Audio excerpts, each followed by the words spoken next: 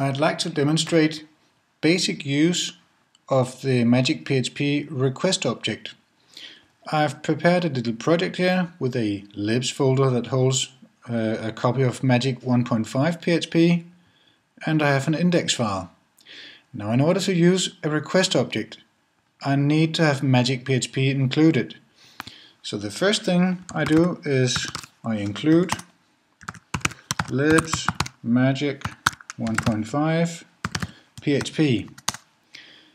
And to create a request object, I begin by creating a variable that I call request. I could call it anything.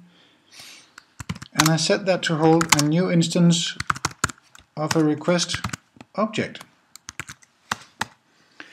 Now, to demonstrate what a request object is all about, I'm going to echo out what I find in the request object using the method get to look for a greeting, for example. Let me run this by a browser.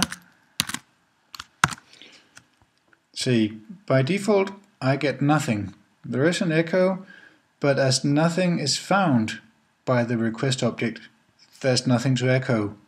However, if I add a question mark after the URL here, after index.php, and write greeting equals hello and press enter, I get hello output. And that's because the request object is used as an interface to HTTP variables. And this is an HTTP variable. It has the name greeting and the value hello.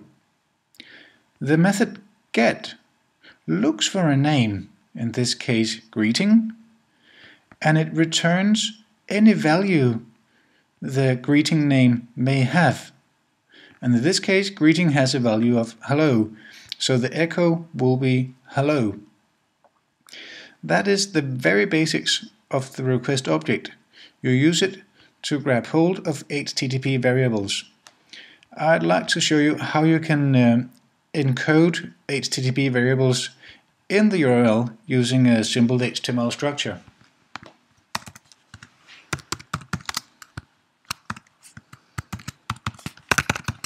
Let's have a paragraph here, and inside the paragraph let's have an anchor with node value, say hello, and an href attribute with the value index.php question mark greeting equals hello.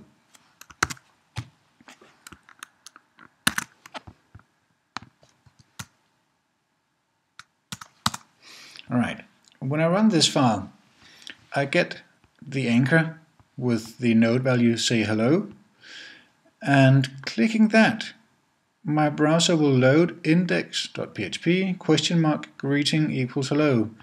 So when I click it, I get the next echo of hello, because clicking the anchor will encode an HTTP variable in the URL.